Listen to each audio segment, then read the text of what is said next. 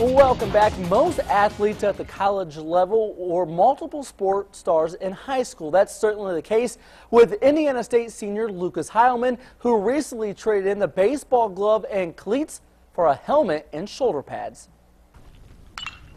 Indiana State senior Lucas Hileman has always had a special talent on the baseball diamond, but if you've watched the Sycamore closely, you notice he plays the sport with a football mentality. If anybody see me play baseball, I kind of have the physical mentality. I thrive for contact. At Anna Jonesboro High School in Illinois, he was an all-state quarterback, all-conference receiver, and a punter.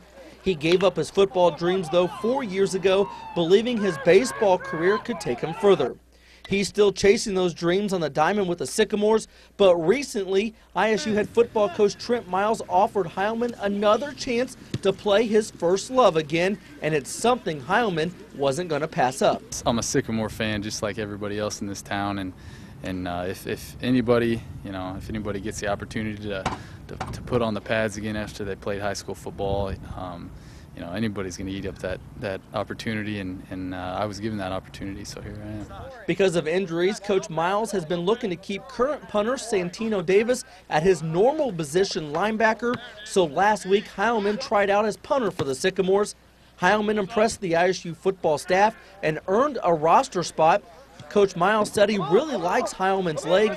Now the ISU coaching staff is just trying to get him used to football game speed again before they put him back out on the gridiron. He's got a strong leg, yeah, but it's a little slower when you're just stepping and kicking. And now let's see, we got to see what he does when we snap him the ball. There's guys running at him and how fast he's got to get it off. The main thing that I've lost is consistency. Putting each punt, a good amount of distance. The first one I shanked at my tryout. But that's the thing that I really got to work on coming back is getting the consistency back, and each time leg strength's there. It's just longevity and being consistent. Coach Miles told me today it will be a game-time decision if Hileman punts this Saturday at Western Kentucky. Once football season is over, Hileman will return back to the Sycamores baseball team for his final season last year. In 52 games with the ISU baseball team, Hileman hit .260 with 18 RBIs. If you're wondering, Coach Miles did get ISU baseball head coach Rick Heller's approval before adding Hileman to the roster.